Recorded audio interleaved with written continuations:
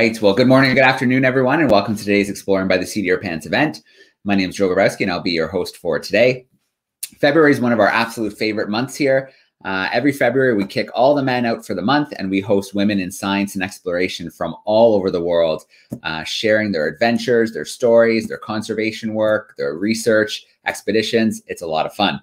Today, we're really excited to have Kristen Lear joining us. She is a bat conservationist and environmental educator. She got her start in bat conservation at age 12 when she built and installed bat houses for her Girl Scout Silver Award project. Since then, she's traveled the world, including the US, Australia, and Mexico, to learn how to protect endangered bats and to share her passion with the public.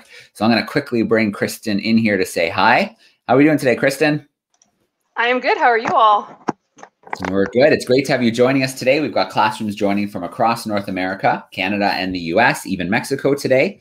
They're excited to get to know you a little bit better. But before we let you take over, I want to shout out to the classrooms on YouTube. Those who are tuning in, use it as an opportunity in the chat bar to introduce yourselves, where you're watching from.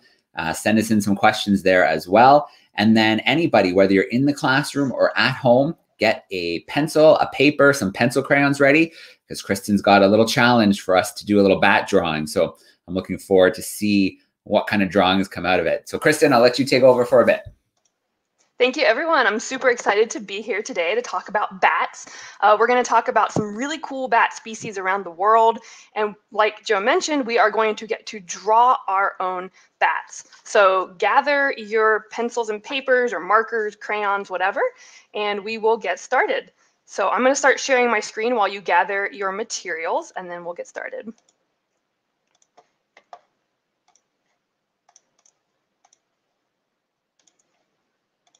Okay, can y'all see me? Yeah, looks good. Good. Okay.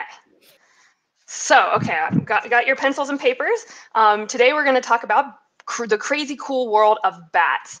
My name is Dr. Kristen Lear. I've been working with bats for over 12 years now in many different places, and bats are my favorite animal. So I'm really, really excited to talk to you today about some of my favorites.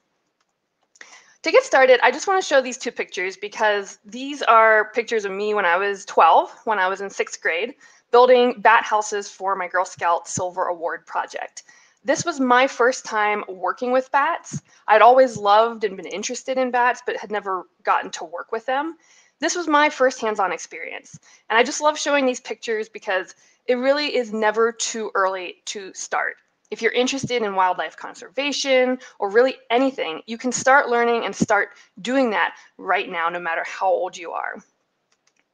So from 6th grade to now, I've studied bats around the world, and now I work at Bat Conservation International, where I work with endangered pollinating bats in the US Southwest and Mexico. So this is kind of my dream job, and I'm excited to be here today to share a little bit about the wonderful world of bats.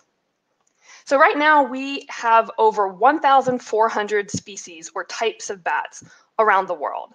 This is a lot of bats. And you can see from these pictures that there's a huge diversity of species. They look different, they're different sizes, they have different colors and different shapes, and they eat many different things, which we'll talk about in a little bit. And bats make up about 20% of all mammal species. So they're second only to rodents. They're not rodents. They are mammals, but they are not rodents. And so 1 in every 5 mammals is a bat. And a really cool thing that recently happened, this just came out last week, is we have discovered a new species of bat in West Africa. And it's this orange-furred bat here.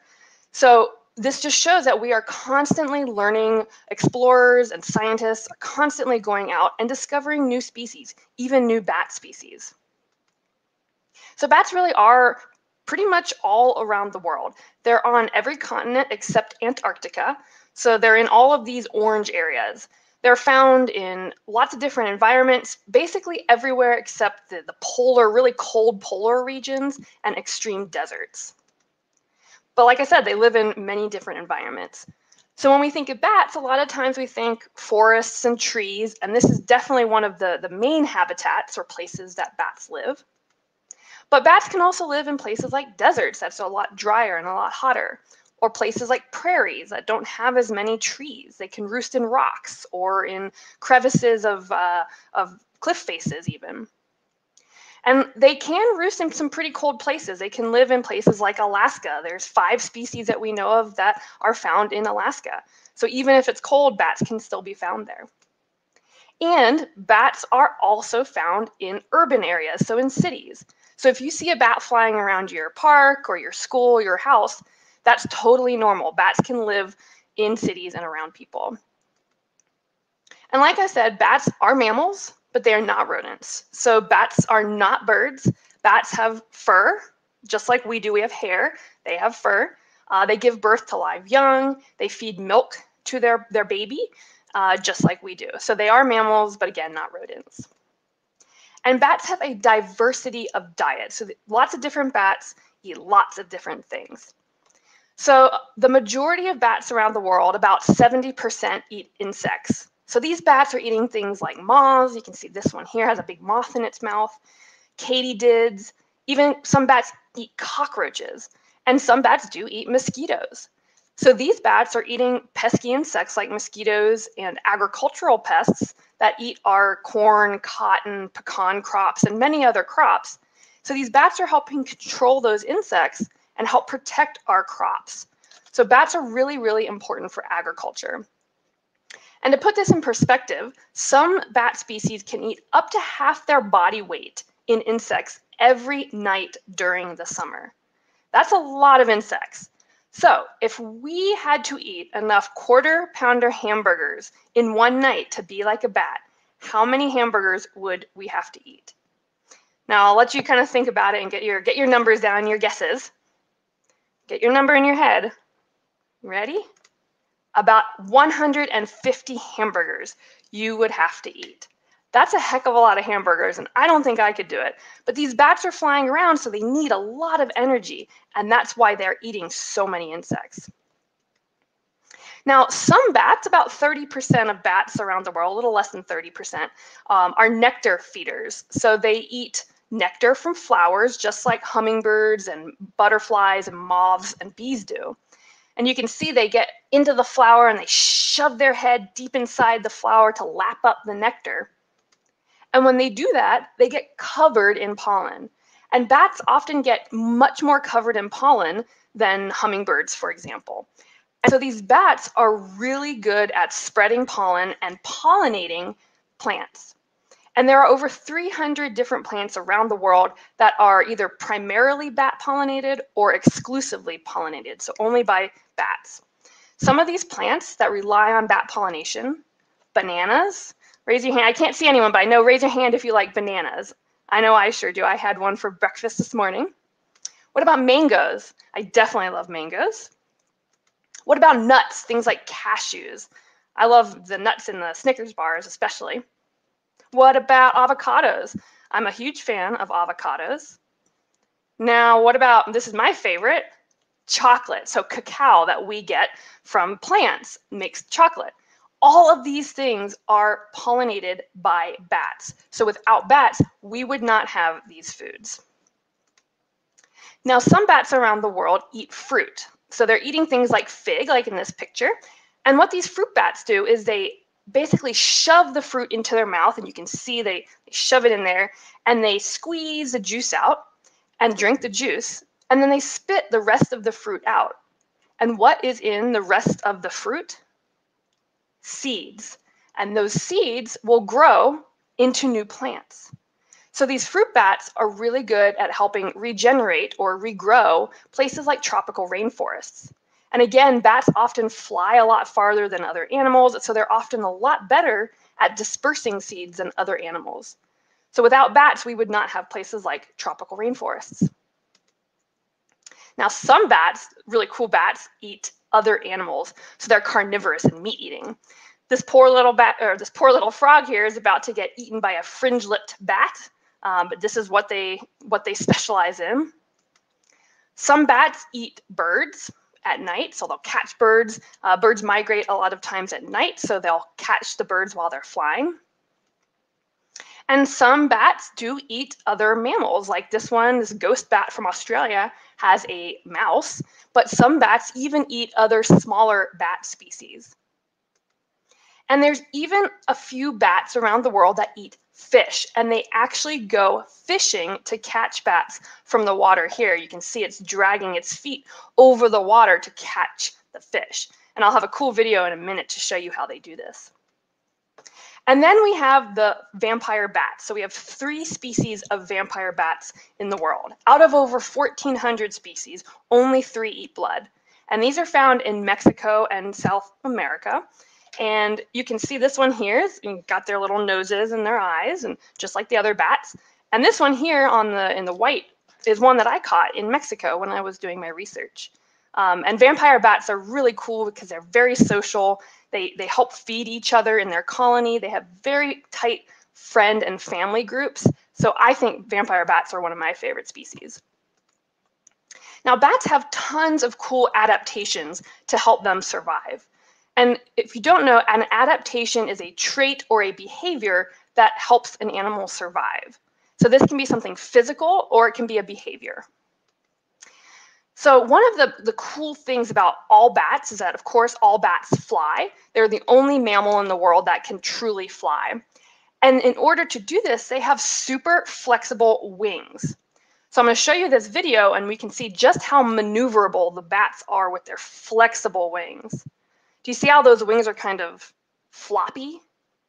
And they can get in through really tight spaces and they can dodge things really quickly as they're flying because they have these flexible wings. So that's one of the adaptations that all bats have in order to fly. Now, some bats also have fur that's the color of their environment, which is called camouflage. So some bats like this one here, can you see this one? Try to find it. This one's a little easier. You can see this little bat there hanging on a tree trunk, so it blends into the bark. It has the same color of fur as the bark. This one is an eastern red bat that we have here in the United States. It's very common, found in the eastern US. Can you see it? There's a bunch of leaves. Try to find where that one is. This one's a little tougher. There it is. You can see its little arm and its fur, and it's hanging from the branches. And again, being able to camouflage helps it hide from predators so they don't get eaten. Now, some bats, not all, but some bats do echolocate, which means they use sonar. So all bats can see, all bats have eyes just like we do, and they can see a little bit better than we can at night. But because some of these insect-eating bats are flying around really fast at night, it's really dark, and they're hunting these little tiny insects, they use this sonar or echolocation to help them find where they're going. And to help them echolocate and to help them hear where they're going, they have these, some insect-eating bats have these gigantic ears. So these are just some of my favorite big-eared bats. This is the spotted bat that we have in the western part of the United States. And they have the biggest ears of any bat in the world. And you can see if we had ears their size, our ears would be probably about 3 to 4 feet long, which would be huge ears. So, but this, again, this helps them hear their echolocation and helps them find insects. Now, the nectar-feeding bats, these are some of my favorite bat species because I've worked with them and gotten to actually see them up close. These nectar bats often have really, really long tongues.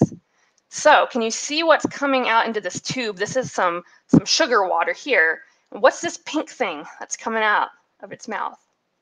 That's its tongue. Can you see how long that is? Some bats have tongues that are 1.5 times their body length. So that would be like if we stood up and put our hands in the air, our tongue would go from our fingertips all the way to the ground. Now, everyone asks me, like, how do they fly with that tongue, flopping around? They actually don't have it flopping around when they're flying. They have a cavity, basically, in their chest where the tongue is stored when they're not flying or when they're not using it. So when they're flying, it's not flopping around. And we'll get to see in this video, we'll get to see this long tongue in action and how it actually goes into the nectar to drink. So the bat's going to fly up to the nectar, and there it goes. That tongue comes all the way out to reach deep inside those flowers to reach the nectar. So it's kind of like a hummingbird, but because bats don't have beaks, this is their adaptation. Now, in addition to having these really long tongues, some of these nectar bats have what are called papilla, or they're kind of like hairs that are made from skin on their tongue. So this is a bat tongue, a nectar bat tongue, with a really close-up microscopic image. And you can see all these little kind of hairs coming off of the tongue. And these hairs help them lap up the nectar and help them get it into their mouth. So we're going to see this video here of how those hairs actually work. So we're going to see the tongue goes in, and you can see the hairs are erect. They're sticking out from the tongue. And then you can see in the next clip, it's going to pull up the nectar with those hairs. So there's those hairs again. And then it's going to stick into the nectar and pull it up. See, do you see how it pulls up the nectar into its mouth? So that's how they feed. They have these special adaptations to feed from nectar. Now, fruit bats are very different from insectivorous bats because fruit bats are eating fruit, and fruit is stationary, which means it doesn't move. So these fruit bats don't need to chase their prey around. So because of this, they don't use echolocation, and instead they have really big eyes and really big noses that they use to see the fruit and to smell the fruit. And that's how they find their prey, which is the fruit. So big eyes and big noses. Now those fish-eating bats that I told you about, I told you they actually go fishing. So how do they go fishing? Well, they have these really, really big back feet. So they have 5 toes just like we do, but their toes are really, really long. And in this video, we're going to see how they use those big feet to skim the water and catch fish into their mouth. So there it goes over the water, and it caught a fish with its back foot. And it nabs it. So these fish are kind of on the top of the water. They're swimming around in the water, and the bat catches it and then goes to a perch and eats the fish. Now, those vampire bats, remember I told you that there's 3 species of vampire bats in the world. These bats have very special adaptations to help them drink and eat blood. Now, when I say drink blood, it's not like the movies where we see, vampires that will latch onto your neck and suck your blood. That's not what vampire bats do. What they do is they make a very, very small cut, usually in the foot or the leg of an animal, like a cow or a pig, and then they lap up the blood that flows from that cut, kind of like a cat laps up milk. So they're not actually latching on and sucking. And in order to help that blood flow and to get to the blood, they have very, very sharp front teeth to be able to cut the skin without the animal noticing. And then inside their saliva, they have a special compound or a special thing called an anticoagulant, which is just a fancy word for something that helps the blood flow and not clot, so that the blood keeps flowing and the bat can keep drinking with its little tongue, you can see there. So the special anticoagulants help them eat, but they also help us because some medicines are being developed from vampire bat saliva, and they're called draculin. And this draculin can help treat things like strokes that are clots, blood clots. So these vampire bats are actually providing medicine for people, which is really cool. Now, I want to make sure we have plenty of time to draw our own bats. So I want you to all gather up your papers and your pens or markers or whatever you have, and we're going to draw our own bats. So you can draw a bat that we talked about. Remember, we have the insect-eating bats with the echolocation, the sonar, and the big ears. We have the nectar bats that have the really long tongue that have those little hairs on them. We have the fruit bats that have the really big eyes and the really big noses. We have the fish-eating bat that has those big back feet and actually goes fishing. And we have the vampire bats that have the really sharp front teeth and the special saliva that helps them eat. So you can pick one of those, or you can create your own bat, create your new species of bat. Remember, they have those super flexible wings to fly. Some bats have camouflage. So you can pick any of those and create your own bat species too. I'm going to stop sharing my screen in a minute, but I know we can't really go around and do too much sharing. So if you create your drawings, we would love for you to share on social media. So here are the tags on Twitter and Instagram. So please share with us. We'd love to see what you all come up with. So I'm going to stop sharing my screen, and then I will lead you through how to draw a basic bat, and then we can add to it from there. And while we're doing the drawings, we can take questions. So. All right, that sounds great, Kristen. Yeah. Well, let's start with our basic bat so everyone can get their basic bat down. So we're going to first, I'll show you how to do this. I'm going to first draw the body, kind of just the torso of bat. So it's like an oval, or you can make it round, whatever you want. Then we're going to draw the head. Remember, of course, it needs a head. And there's my head. Everyone calls my bat a Mickey Mouse bat because I'm not a good artist. So I warn you now, it's not going to be very artistic, but it'll be good to get the point across. So there's the head. Now let's draw some basic feet. Remember, we can make the feet big if it's a fish bat, or we can do other things with the feet, but there's two little feet. And then we're going to draw some ears. Again, if you want to make one of the insectivorous bats, you can draw really big ears. I'm going to draw kind of regular size ears because I think I'm going to make a nectar bat. So there's the ears. And then we have the wings. So this is kind of the hardest part, but again, doesn't have to be perfect. So here are my bat wings. So you kind of just make it like that. And that's our basic bat. Now each of you can add what you want. You can, again, add different size eyes, different size noses, bigger feet. You could draw trees if it lives in a tree. So have at it, and we'll take questions while everyone is drawing.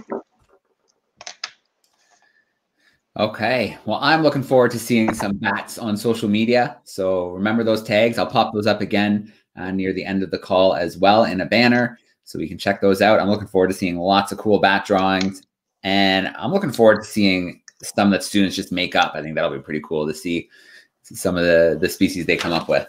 All right, let's start meeting some of our classrooms. We've got a great crew joining us live on YouTube. Remember, that chat is for questions. So now's a good time to start putting some of those in, and we will get to some of them. I'm going to start with some of our live classrooms, and a little nervous to bring this first one in. We've got Mr. Smith joining us from Howard Robertson. He's representing some grade 4, 5, and 6 students. Let's bring him in here. Oh my goodness, I love it. There I am. Thank you so much. This has been so informative. A lot of the things that have been going on in the chat have been about how much we just didn't know about bats and how diverse they actually are. We wanted to know, how can we help our local bat population? How can we help them to survive? A lot of people see bats as scary. So, what can we do to best serve our local community? That's a great question. I'm glad you asked that. So there's lots of things that we can all do. I think one of the things that everyone, no matter where you are, can do is tell your friends and family and your classmates what you learned and how cool and how important bats are. I think part of why people are afraid of them is because they don't understand them. We don't get to see bats flying around like we do with birds. So they're just kind of mysterious. So if we can kind of get rid of some of that mystery, that I think will help a long way. If you want to do more concrete things, several things you can do are putting up a bat house. If you have a yard, or if your school has an area where you could build and put up a bat house, those actually provide roosting habitat for the bats, so they can sleep there during the day. So that's a fun thing to do as like a class project. Another thing we can do is if you have a garden, or if you want to create a garden, you can plant a bat garden, which is basically you plant night blooming flowers that open at night, which will attract nocturnal insects to drink the nectar that our insectivorous bats can then eat those insects. So you'll have your own little ecosystem, your own little food chain in your garden. There are things called Adopt a Bat. So several organizations, including Bat Conservation International, have these Adopt a Bat programs where you submit a donation usually around $30 to $50, and you get a certificate of the bat that you're helping or of the bat species, and that money goes to conservation efforts for bats. There are some like Bat World Sanctuary has actual bats in their care that they're like a wildlife vet, basically. And so your donation actually goes to helping individual bats that have names. So definitely check those websites out. They're pretty fun. But yeah, those are some great ways that kind of everyone can help. All right, awesome. Great question to start us off. We'll come back your way soon. I'm going to grab one from online here. This is, oh, where did it go? There it is. We've got some grade 4 or 5s hanging out with Mrs. Gale, and they're wondering how many different kinds of bats are there in the world? Do we have a species count? Yes, so I believe, again, this is always changing, but 1,412. So like I said, we actually just announced the discovery of a new bat last week. So that number is kind of always going up, but it's over 1,400 right now. All right, very cool. And I have a feeling it's not going to last that way for too long. Nope. All right, let's bring in Miss Becker. Miss Becker's group, they are joining us from San Diego, California. It's some 5th graders, and they were bragging about the warm that they have when we have a lot of snow here. But, oh well. Hey, Miss Becker. Oh, Miss Becker, can you unmute for us?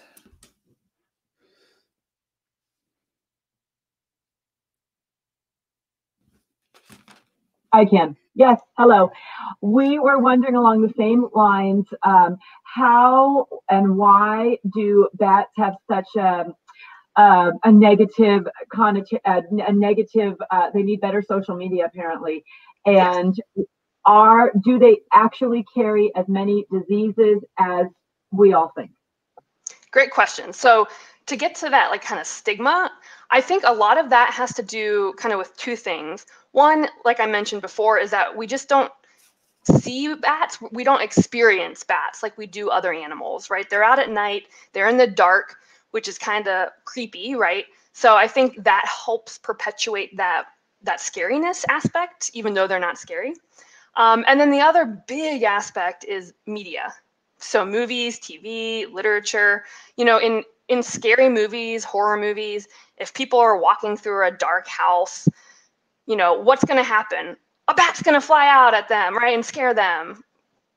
You know, they're not attacking them, but that the media use bats as a scare tactic a lot. And of course, we have vampires, you know, the vampires and Dracula, the myth of Dracula.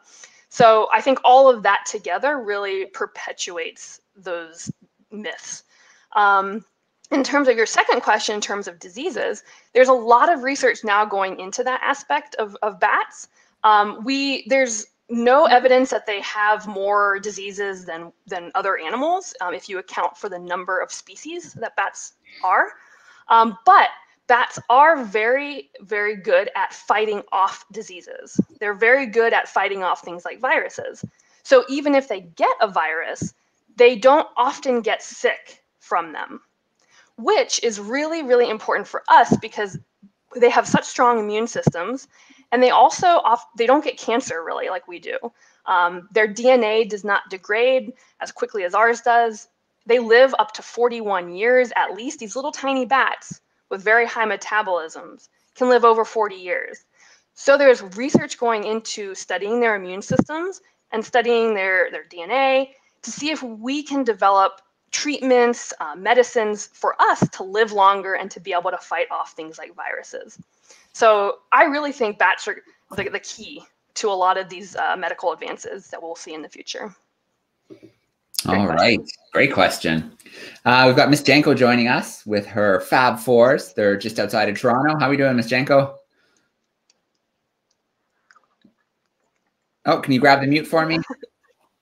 There okay, a little delayed. Hey, hi. Thank you so much. A lot like our first teacher, the kids are really impressed with all the unique facts for bats. Okay. So one of the questions basically is how are bats captured or observed, and because we've learned so much, and we have so much to learn, and they're pretty amazed with the new bat, and they also want to know what kind of bats in our neighborhood, which happens to be by the Rouge River and Lake Ontario. Yeah, that's a great question. So how do we study bats? There's lots of different ways we can study bats.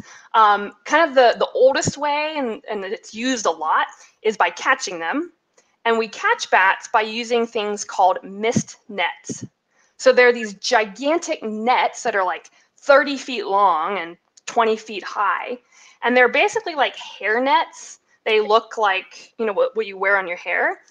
And the bats, when they're flying, can't see them in time. Remember, all bats can see, but they're flying so fast that they run into the net and they get tangled in it. And then we get to go take them out of the net and study them, and then we usually let them go after that. So nets are really one of the ways, but some of the new things more recently are things like acoustic detectors, which are these little devices that actually pick up their echolocation calls, and then we can identify which species it is based on their calls. Because just like birds, you know, different bird species have different songs and different calls. Same thing with bats, they all have different calls. And so we can use those detectors to figure out what species they are. And actually, if you hold on 1 second, I'll go grab one of the detectors to show you real quick. 1 second.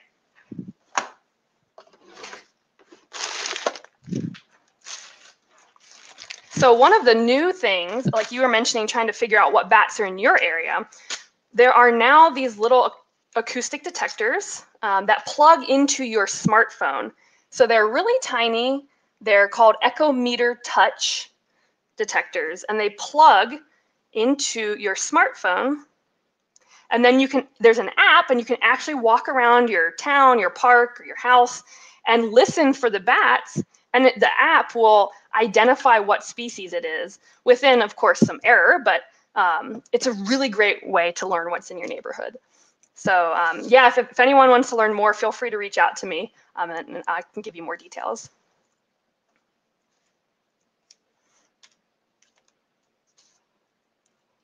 Oh, I think, Joe, you're on mute. Oh, now I did it. Okay, let's grab a question here from YouTube.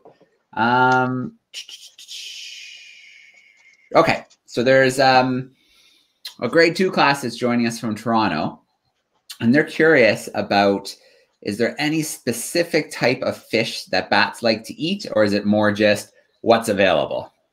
Ooh, that's a great question. So in terms of the fish that they eat, it's kind of what they're able to catch. It typically is those like smaller minnows, you know, like really small fish, because the bats, the fish-eating bats, their bodies are only like this big, so they're not very big, so they can't catch a catfish or something big. So it's much more of those small little fish. Good question. Okay. How are all your things coming along, your drawings? I'm excited to see some. I know I've got one ready, but I just don't know if it's ready to unveil yet. So I might wait a few more minutes before I don't want to discourage anybody from finishing their pictures. So we'll give another couple minutes. I'm going to bring in Mr. Patrick's crew. They're in the classroom. There they are. Grade 8's joining us. I believe, let me just double check, in London. Yep. Hey, grade 8, how are you doing? Hey, look up there. I was wondering how far bats migrate. Oh, I love that question, because I work with migrating bats, some of the nectar bats. So they can migrate over 700 miles, 800 miles or more. So these bats are flying from places like central Mexico all the way to the US Southwest. That's some of the nectar bats that I work with, the Mexican long-nosed bat.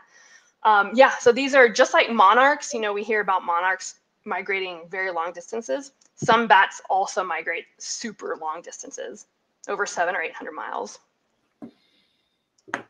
All right, another great question. I'm going to take a little trip to Pennsylvania this time. I've got some 5th graders hanging out with Mrs. Bowers. Let me bring her into the call. Oops, there we go. Hello. Hey, how are you? Good, how are you? Good.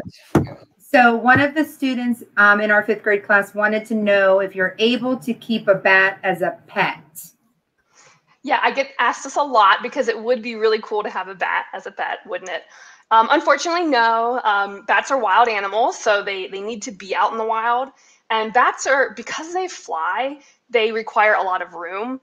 So even places like zoos, it can be hard to keep bats in captivity. But just like every wild animal, it should stay in the wild. The one thing that I mentioned before, some places like rehabilitation centers do care for bats and help rehabilitate them to release them back in the wild. So they're not pets, but those places get to take care of them. But as you know, as everyday citizens, we cannot keep a bat. All right, fair enough, and a good question, because I mean, some of them, especially the flying foxes, they do look just super cute, but definitely not the pets you want. Yep. Okay, Mrs. Cross's 6th graders are joining us from Maple, Ontario, and they're curious, would there ever be a reason a bat might attack a person? Or, you know, you see it on TV and stuff all the time. Is it more just get me out of this house, or what's going on? Yeah, so great question. So when you see a bat flying around a person, usually what they're doing is they're either investigating you, because bats are very smart and they're very curious. So they're kind of just like flying around you to check out what you are. Or they're feeding on insects that are flying around you. So mosquitoes or gnats often are flying around you. So those bats are trying to eat those insects. So they're actually not attacking you. They're just flying close to you because there's insects there. If you get a bat in your house and it seems like it's diving at you, again, it's not attacking you, it's just afraid, and it's trying to find a way out of your house. So that's kind of why it's flying around crazily like that. In terms of sick bats, you know, bats can get sick just like we can, or just like any other wild animal. Most of the time, those bats will fly away and go out and die somewhere, and they won't get interacting with people. If you do find a bat or any other wild animal like on the ground, definitely you don't want to handle it with your bare hands. You know, bats can bite just like any animal.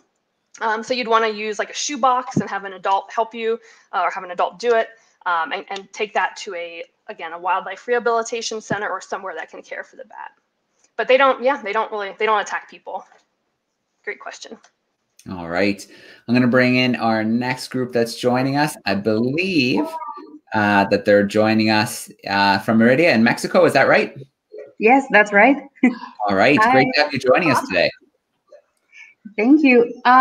So my students have a question. It might be a bit random, but they would like to know what are the species of bats that people eat in China? Yeah, so there are some, you know, people do collect and eat bats in different parts of the world, and bats, again, just like other wildlife, are an important part of some people's diets when they don't have access to other food. Typically, the ones that they eat are either the fruit bats, because they're bigger. Fruit bats can have a 6-foot wingspan, and their bodies are like this big, so there's more meat. Or some of the bats that live in really big colonies that are maybe the insectivorous bats, but they're easy to catch. That is a really good thing that you bring up with eating wildlife. With bats, it's hard to do hunting sustainably because bats take so long to grow and to reproduce. So it needs to be done very carefully if it's going to be done. And also, just like when we hunt deer or turkey here in the US, you need to take proper precautions. You need to clean it properly and cook it properly so that you don't get some disease or something from it. And so that's something that we're seeing now with COVID, is that some of these animals that are put into markets in certain places are not taken care of properly. And then some of these things like these viruses can emerge. So that's a very, very important topic. And I'm glad somebody brought that up. Okay. Well, we're going to, we still have some more time, so we're going to swing through a few more of the groups again to grab some more questions. But I do want to remind everybody, I hope everyone's working really hard on their bats. So I'll share this again. So if you post those on Instagram and Twitter, both Instagram and Twitter for Exploring by the Seat of Your Pants. And then there's I think the first one is Twitter and the second one is Instagram for Kristen. So you can post and we can check out some of those bat pictures. And I've got one ready here. I'm going to share it now, just in the spirit of sharing. So I mean, everybody can let me know what they think, but we've got, okay. So I picked the fish bat. And so this one here he's caught 2, and the other bats are super impressed. So they're holding up scorecards because they're like, wow, that was awesome. So I hope, that is awesome. I mean, don't get discouraged out there. I'm sure all your bat pictures are going to be great, but that's just something I wanted to share there. Okay. Thank you, Joe. That was fantastic. Well, you inspired me, Kristen. So. Well, I can share mine too if you'd like. Yeah, absolutely. So I love nectar bats because nectar bats are the ones that I work with right now. So I drew a nectar bat. So I have my basic bat, but he has a really, really long tongue with those papilla or those hairs on it to help lap up nectar. It looks kind of scary. It looks like he's like breathing fire or something. But it does, yeah. Or eating a big centipede. Yeah, it does. Some bats do eat centipedes, actually. Yeah. There we go. Nope, I'm a nectar bat. All right, and that does actually bring up the nectar bat. There's a group in California who are tuning in from North Hollywood, California. And Bianca wants to know about the nectar eating bats. Can they, how much are they eating? Can they get trapped in the flower if it's really sticky? It sounds like she's really curious about how they're getting that nectar. Yeah, that's a fun question. So can they get trapped? I've never heard of a nectar bat getting trapped in the nectar, but they certainly get covered in the sticky nectar a lot of times because, like I mentioned, bats don't have beaks, like those long beaks like hummingbirds. So they can't just like hover in front of the flower. They actually have to like get onto the flower. So they do get kind of sticky on their bodies. But then they go and they fly to their roost and they hang and then they clean themselves and they lick off the nectar. So it's kind of like a second snack after they've already eaten. They get the nectar off their body. But yeah, if you just YouTube search for bats drinking nectar or like bats and cactus flowers, you'll see they just like shove themselves into the flowers. It's pretty fun to watch. All right, very cool. Let's bring our very own Batman back, representing his crew. Hi, we were just wondering, you talked about bats that had 6 feet wingspans. We were wondering, like, what's the biggest bat and then what is the smallest bat? Oh, I love this question. So the biggest bat is one of the fruit bats. It's a flying fox, and it has the 6-foot wingspan. So from wingtip to wingtip. But that bat only weighs about 2 to 3 pounds. So it's a very light bat, but it's got huge wings. And again, those ones only eat fruit. Now, the smallest bat in the world is the bumblebee bat, or called the Kitty's hog-nosed bat. And it is the size of your thumb tip. So just the tip of your thumb. And it weighs less than a penny. So you have anywhere from just thumb tip to 6-foot wingspan and everything in between. All right. Mr. Patrick's grade 8s. Do you guys have another question for us? Up there. Look up there. You can stand back a bit. Look, there you go. Can you see yourself? Yeah. Okay, ask. Can bats spread diseases like coronavirus? Great question. So they can carry viruses, they can carry diseases, just like other animals. So they can if we get into very close contact with them. And that's why if you ever find a bat on the ground, you want to not touch it with your bare hands. We can't get diseases from just being around bats. They're perfectly safe to be flying around or to be roosting near your house. It's really when we touch them. So that's why we should not touch them. But like I said before, in terms of diseases, we don't know if they have any more diseases than other animals if you account for the number of species. So basically the key thing is with any wildlife is don't touch them. Great question. All right, very good advice. Ms. Janko's Fab Fours, do you have another question for us?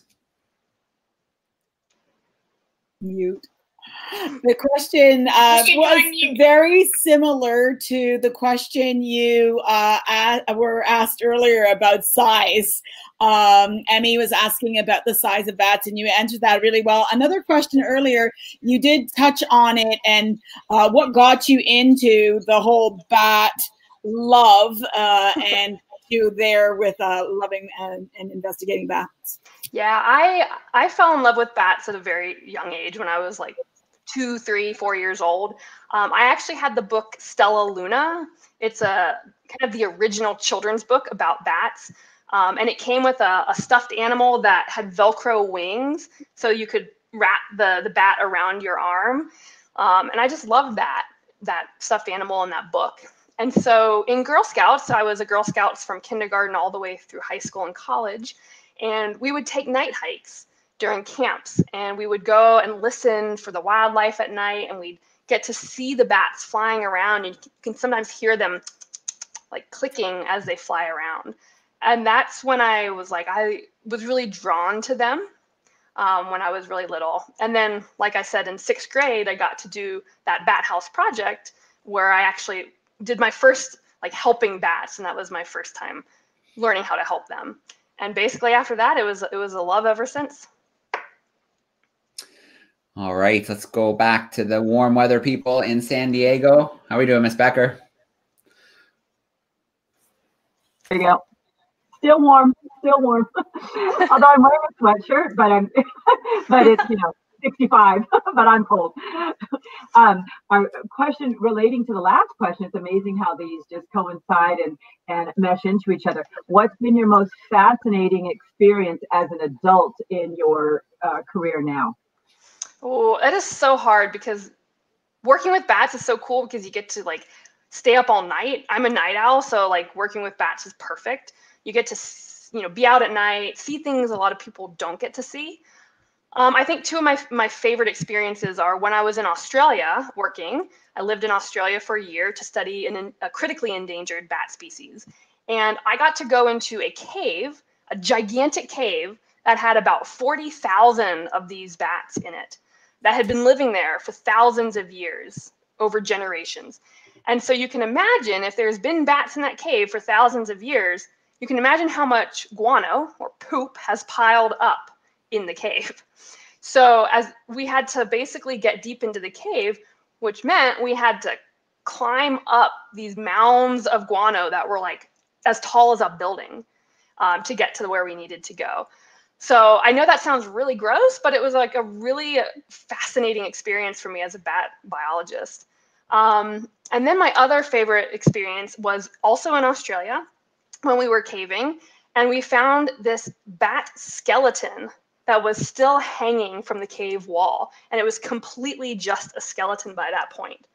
And that's because bats don't actually have to use energy to hold on. They have a tendon in their foot that locks into place when they hang, so they don't have to use energy to hang. So that's why you can find dead bats still hanging years down the road. I think that was a really cool thing to see. All right, let's bring in our grade 5s in Pennsylvania one more time. Hi. So our question actually kind of goes along with the fact that bats sleep upside down. So there's a few that kind of go together. Do all bats sleep upside down? Why do they sleep upside down? And are there any issues with, they were wondering about how blood would go to our heads. Does it go to bats? Yeah. Oh, this is a fun question. So yes, all bats hang upside down. So all bats are adapted with their feet and their leg bones and muscles. They're adapted to hanging upside down. They cannot perch like a bird can perch. So they all do hang upside down. Why do they hang upside down? One reason is because it allows them to roost in places that other animals can't go. So it allows them to roost in places like caves, on cave walls, where things like snakes and owls cannot reach them. So it helps them stay away from predators. And it also helps them fly. So when they're hanging upside down, all they have to do to fly is they let go and then they swoop down and fly. So it's a kind of a quick way for them to fly away if there is a predator nearby. And then any issues? No, they actually don't have any issues because they don't have enough blood in their bodies to cause that issue with gravity that we get. When we hang upside down, our blood rushes to our head, but that does not happen with the bats because they don't have enough blood for that to happen. So it's a pretty cool adaptation for them. Great question. All right. Well, Kristen, another great hangout. Thank you so much for taking us into the world of bats. sharing some of the awesome things they do, for us for free in the ecosystem, sharing all the amazing variety of species. I want to remind everybody who's tuning in to use those hashtags, or sorry, not hashtags, to tag us on Twitter and Instagram. We want to see those bat pictures. Shout out to the YouTube classrooms. Thank you for sending in so many great questions. And of course, to our camera educators and classrooms, always great to see you. And thanks for joining us today. We're going live in about 8 minutes with Grace Young, a National Geographic explorer, just like Kristen, but we're going ocean style this time, a little ocean robotics, if anybody wants to stick around on YouTube for that. So Kristen, great to have you. Thanks so much for joining us today, and we look forward to our next bat hangout. Thank you, everyone. Do bat hands. Bye, everyone. See you, everyone.